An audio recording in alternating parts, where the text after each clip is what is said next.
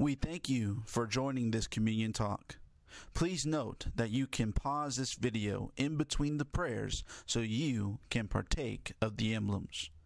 We pray this helps you to reflect as you commune with Christ and His kingdom.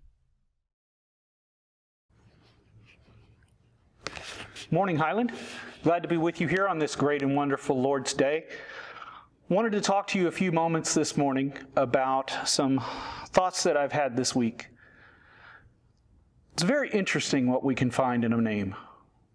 Because today we come together to celebrate Jesus Christ, our Lord, Savior, and King, and the sacrifice that He made for us on the cross, which allows us to have forgiveness of sin. In Matthew chapter 1:23, the angel said that they will call Him Emmanuel. His name would be called Emmanuel. Translated, this means God with us. So one of the first things that I thought about this week is very simple, and that is that God took the time to come here with us, to be with us, to understand us better, to live with us and actually teach us. The second thought I had this week was the name Lord. This comes from the Greek word kurios, which means Lord and Master, and it's actually listed about 700 times in the New Testament. And Paul would even go beyond this and use it in his writings also. If we look at Lord, we see someone who is above us, who takes care of us, but also commands us to do what it is that He wants us to do.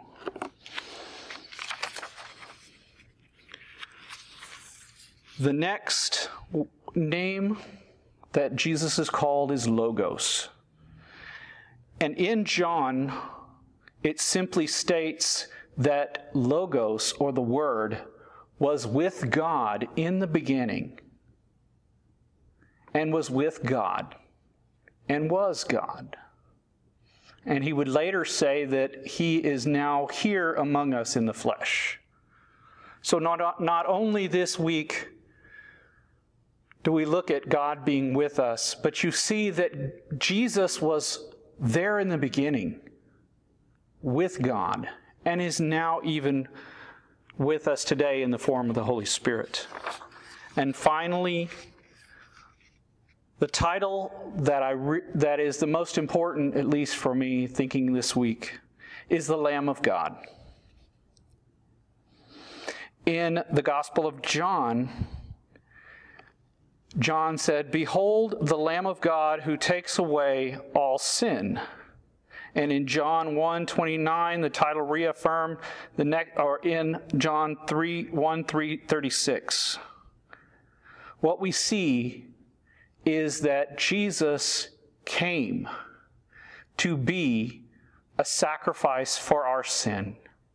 In Hebrews, it mentions very simply that without the blood of bulls and goats, there could be no forgiveness of sin.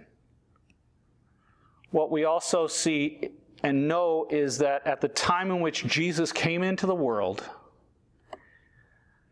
the sacrificial system was in place, but it was flawed. If I sin today, I sacrifice today. If I sin tomorrow, I sacrifice again tomorrow. But what we see is that when Jesus came and sacrificed Himself on the cross, our sins were forgiven. And Hebrews would also say that He is continually doing this up in heaven for now. So whether it be you seeing Jesus from being with God, your Lord and Master, telling you what needs to be done, or helping you to get through life, or being the one who controls the seas, telling them to be still. This is the person that we have come today to celebrate. Please pray with me. Father in heaven, Lord, we come before you now. We thank you for the opportunity you've given us to come together to celebrate you. Father, I pray now as we partake of the bread that represents Jesus' body, that we would partake it in a way that is prescribed and is honorable in your sight. We pray in Jesus' name. Amen.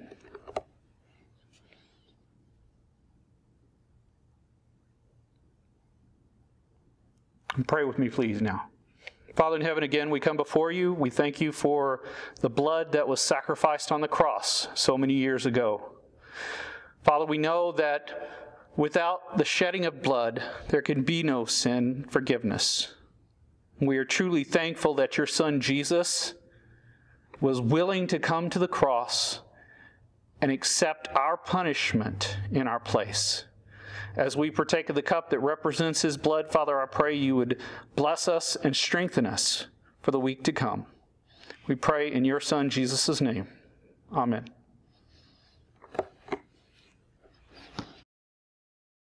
Thank you again for joining us in this communion talk. Be safe and God bless.